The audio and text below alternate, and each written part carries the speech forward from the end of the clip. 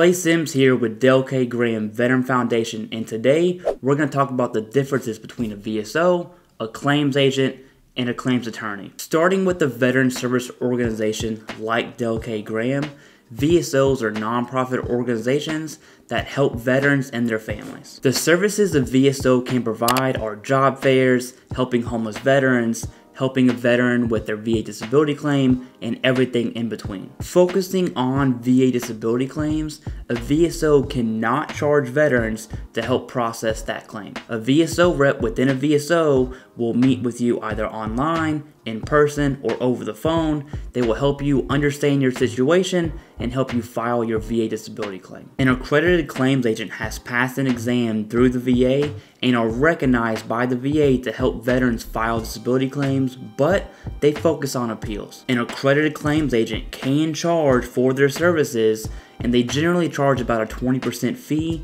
in retroactive compensation. What this means is, if you're awarded $1,000 in back pay, you owe your claims agent a $200 fee for processing your appeal. Moving to accredited attorneys, and these are very similar to claims agents, except these are lawyers. Accredited attorneys can charge a fee like a claims agent, but they focus on preparing, presenting, and prosecuting your VA claim before the VA. Now, how do you find these people? Going to Google and searching for OGC VA accreditation, you'll see an attorney, a claims agent, and a VSO representative at the top.